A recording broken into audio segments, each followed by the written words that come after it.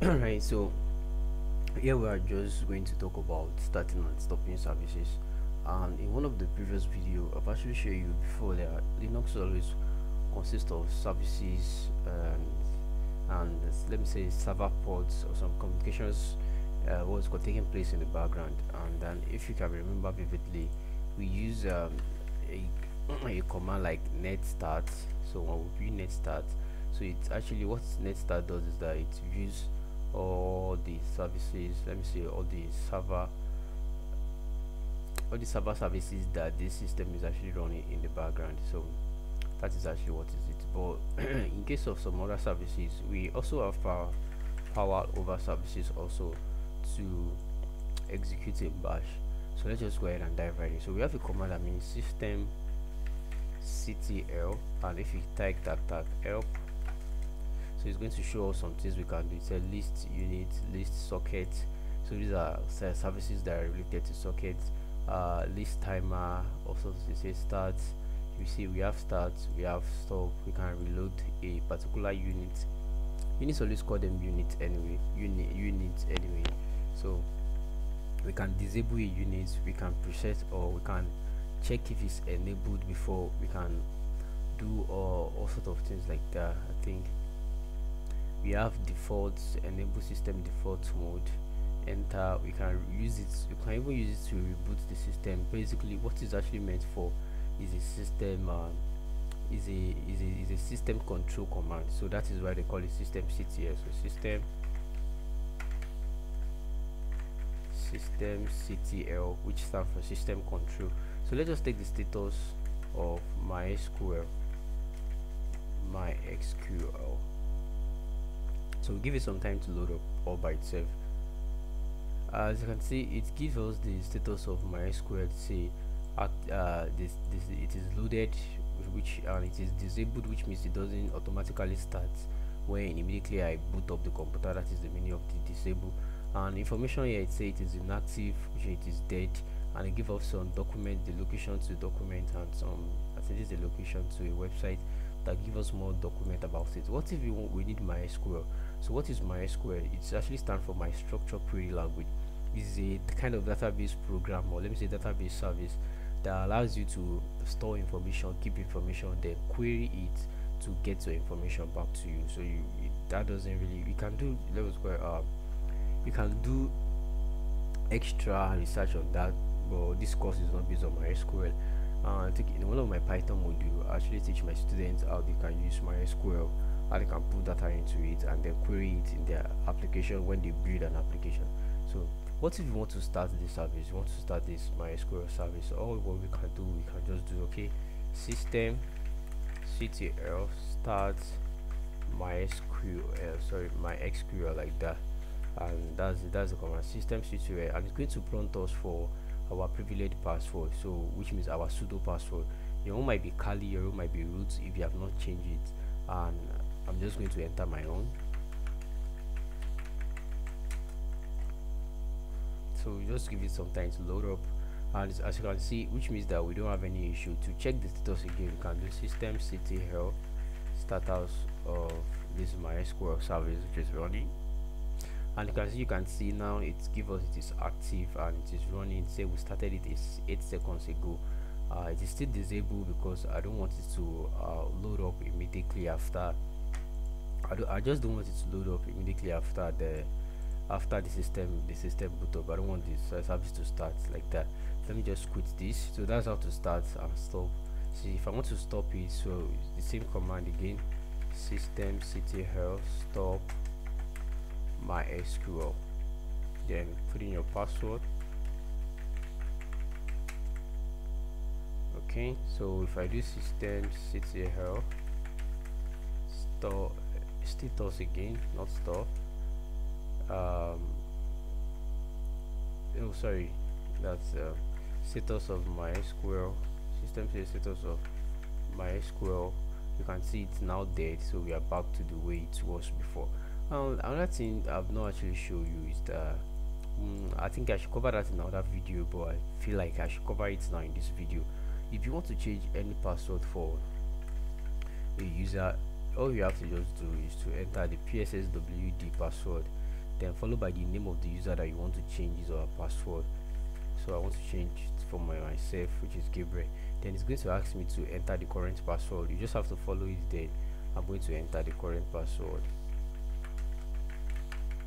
So if the current password is correct, it's going to ask you to enter the new password, and then it's just going to ask you to enter the new password again until you are done. Say retype the password and that, like that. It said no password supply, so I don't want to do this anymore anyway, so I'm just going to abort that because I don't want to do that anymore. Alright, authentication token manipulation error. Okay, thank you. So that's actually how you want to change how you actually want to change your password. Let me just cover all this thing together in a video. I think I should have covered it in the previous video while we are doing users and groups, so I just want to cover it up right now. So what if you want to create another user? So if we do something, probably in Linux too, it's also provide a functionality that which whenever you want to do something, just think of what you want to do and you can ask a apropos.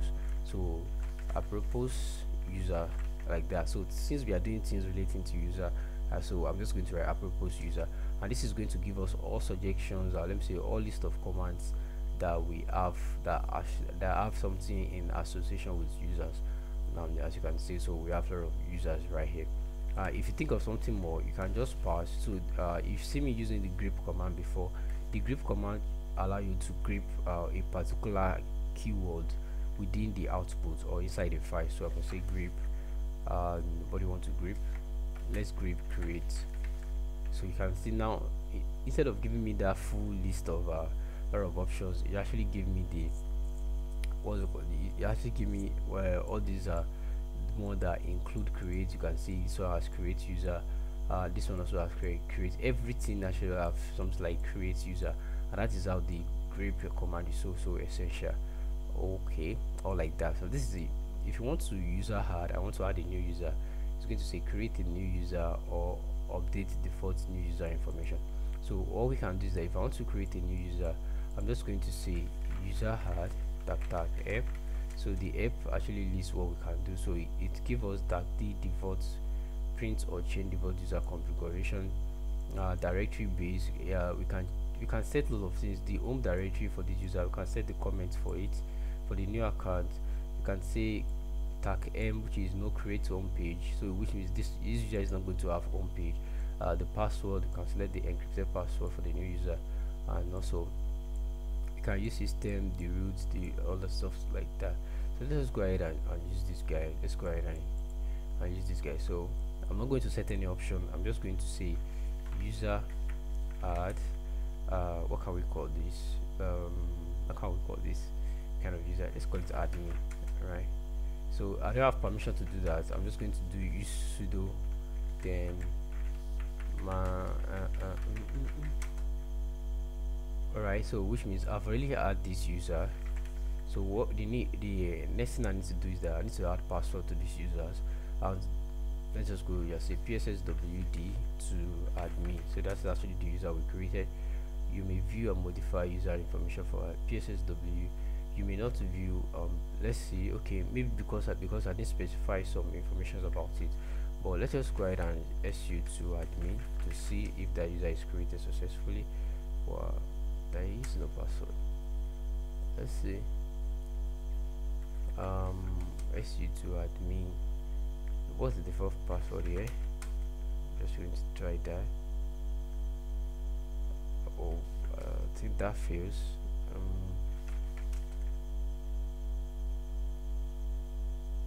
That also fails too, so I think this admin is not working. Let me just delete user admin. That we need to do. So I'm just going to create done. There is no more remove user admin. Okay, so let's just say add user. So there's another command we use, add user admin one, like that. Say only root user may add admin. Okay, let's use sudo. So it's adding it, then asking for the password. I'm just going to give it admin 123, admin 123. Alright, so yeah, it's going to ask for full name. I don't need that. I don't need that. It's going to ask for all this information. Is it correct? Yes, everything is correct. So if you want to switch to the user, we have to use switch user to, or let me say substitute user to admin1. I think that's the name. Then oh, I lost my mind. I think that's admin123 we put. Why me? That's my bar. Admin123. Right, so now we are able to log in as admin1 on this Linux. So how do we do that? So ignore the create user that I use the other time. Is actually not working, so it's actually add user. So I use add user followed by the name of the user that we want to have, and then after we do that, it just prompt up with all these forms of information. So alright, so if I say who am I now, sorry, that's not it. Who am I? So it say you are admin1 like that. So you see I'm logging as admin1. That's going to exist that on the bit. So if we actually ls / home, you can see we have 3 users on this system. We have Bob, we have admin1, and so let me just see it to Bob. Do I really have Bob? Who is Bob? Wow, Bob does not exist. So why don't we just remove the name? Okay, I'll do that later. So that's what I want to show you, what you can also do. So see you in the next tutorial while we are going to be talking. Oh wow, so it's already the end of the tutorial. I don't even know. Alright, so up next that is coming, we are going to be talking about bash scripting. So just show you the basics of bash, for example, the conditional statement, the while statement, and the things you can do with it. So let's see you in the next tutorial, please.